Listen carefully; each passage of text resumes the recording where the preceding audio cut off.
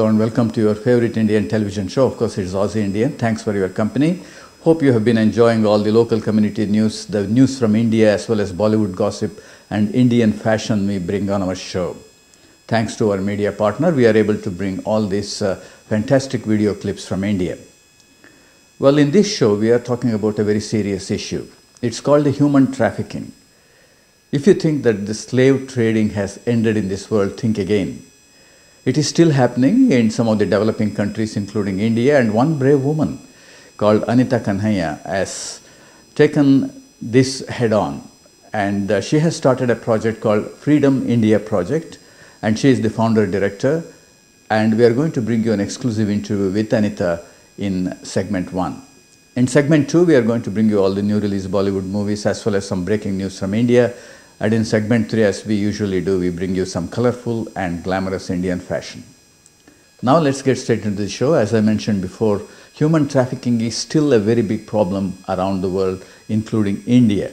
Many of these criminals who are engaging in this kind of activity are still going ahead with their business as usual. And one woman, Anita Kanhaiya, has taken this issue head on, and she has started a project called Freedom Project India to expose these criminals, and Anita agreed to talk to a staff reporter, Ursula Melham. Let's take a look at part 1 of that interview with Anita. And today I am joined by the incredible founder and director of the Freedom Project India. It's Anita Kanhaiya. Thank you so much for joining us today. I really appreciate you taking the time to come and meet with us on Aussie Indian. Thank you for having me. Thank you. So Anita has flown all the way from India to come and talk about the works, about the projects and the good work that it does, as well as share some insight as to how we can all get involved into impacting the lives of young women and children in India. And now, can you please talk to us about what the general issue and what is the core of human trafficking? So human trafficking is, as the word signifies, the sale of human beings, which is incredible to think of in this day and age where we believe that slavery has been abolished, but it's reinvented itself in the form of human trafficking. And India is one of the source and destination countries which ranks among the top 3 for people being trafficked to and from. When we say human trafficking, it's difficult to understand when you haven't really seen it, but it's women and children mostly who are vulnerable to this and who have been sold into this. And the conditions, deplorable conditions, whether it's being sold for labor or whether it's being sold for commercial sex, they are cooped up in places. I've seen a girl who was put in a dog cage and just kept there to break her will so that they could abuse her, and she was only about 11. So if it's that, or if it's factories where children have been kind of herded into and they work 14 hours, they sleep there, they work there, so really deplorable conditions, something they never agreed for and have been forced into or coerced into. That's really what human trafficking is. Okay. And Anita, as a loud and active voice for the poor and the oppressed women and children of India, what is the biggest issue right now? I know that the Freedom Project is a not-for-profit organisation to end slavery and empower communities. What is the #1 priority for you right now? Well, I think, there are a few priorities, but to end slavery, it really will require all of us working together, considering the fact that human trafficking is, I think in India, the #1 social issue. The ease with which human beings are bought and sold, and the apathy that exists simply because it still doesn't concern me. It's still out there. A lot of people still believe it's very rural based, and it's involving more illiterate people than literate. But the truth and the reality is that it's crawled in to our backyards. And if we don't do something about it, raising an awareness, that's why I'm here, and that's why we're doing this talk, is really to create that awareness that we need to talk about it. We need the word out there, we need to be able to convey that message to people in vulnerable situations. What are they looking out for? Yes.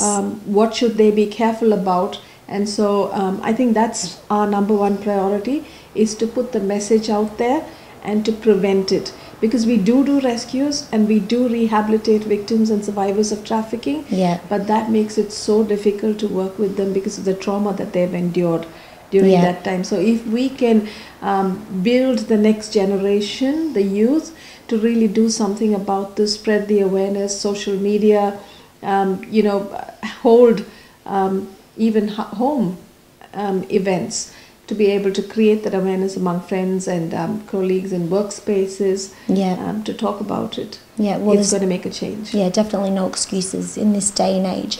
And it all started for you one night 14 years ago. Can you tell our viewers about that night? Yeah, so about the time that you're talking about, I had just had my first baby girl. And she was, I think, about 2 years old. And I had a phone call this night, and it was late in the night. I was in Bangalore, India, and I had this call from a friend who was working in this line, a lawyer, and he called and said there are these two girls who have managed to escape from their trafficker and are hiding in a public phone booth in the bus stand, Bangalore bus stand. Please can you go and just pick them up and bring them home, and somebody else will come and collect them. I wasn't going to do that simply because 10 o'clock at night, and anyone who knows India or Bangalore will realize, that's not a place you want to go to. Yeah. And 14 years back, it was worse than it is today. But he said he'll call back in 15 minutes. And we didn't have mobile phones then. Yeah. So it was a landline, and 15 minutes later he called and he said, in these 15 minutes I've tried other people, but there isn't anyone who is willing to go. So will you please do it?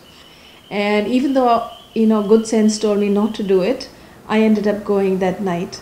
And we went to the bus stand and we managed to find these girls. They had hidden behind the telephone booth.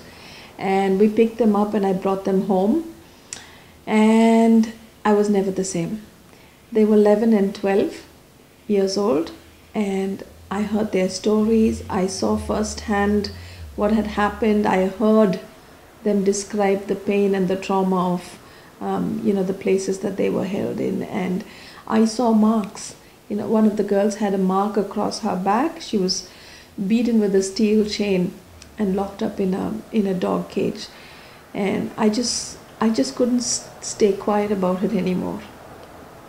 Wow. And since then, you and your team have done tireless work, and you guys have performed countless of rescue missions. More than 400 is the number of rescue missions that you and your team have performed to help rescue these young women and children. Could you speak to some of those rescue missions and what are the associated risks? Yeah. So when we talk about a rescue, for those who really don't know what happens, most times we have to build the entire investigation around the case, because the police in India have a lot of priorities for other things, like law and order is a problem, terrorism is a problem. So human trafficking kind of takes a back seat on this, but because we are so concerned about these the vulnerabilities of the women and children especially, and the fact that the longer they stay in these places, the more difficult it is for us to rehabilitate them, we have built a team of investigators who double up as clients, who will go in as sometimes pose as pimps, just to be able to get the information. They're undercover. But that's the only way we can get the information. Where are these women and children being held? How are they being brought? How do we infiltrate this place? What are the escape routes if we're going in? So we map the entire place. And now with technology, we geotag, and we have all of that information ready before we go to the police with this. And we're able to tell them exactly how the inside looks like, and the number of people inside. And sometimes we have real stories, where the girls are able to talk Yeah. to the men thinking they're clients, but very often they'll say, please can you help me out? Yes. I have a number, I'm from this place, I just want to escape this. Yeah, that's amazing. So, yeah, as I understand, you work with a lot of, women who are in a beggary syndicate. You free babies from supposed orphanages who sell them out or hire them out to mothers for begging purposes, and the list goes on. This must be very frightening. Have you grown some thick skin over the time, or do these stories and do these issues still affect you as much as they did that one night 14 years ago? I'd like to say that I have grown some thick skin, but no, I think I'm just as vulnerable and just as moved and just as affected as I was those many years ago, especially when it comes to babies. We've had cases where women have hired babies. It's very easy to hire babies for as less as $1 a day. You can hire them, but they make 3 times that amount easily in half a day. So any one of us could easily be enabling this behavior and this general attitude. Yes. Okay. There you go. Hope you got some idea of the problem of human trafficking that is happening in India, and we are going to bring you part 2 of that exclusive interview with Anita Kanhaiya in our next episode. Don't go anywhere, because after the break we are going to bring you all the breaking news from India as well as new release Bollywood movies. Stick around.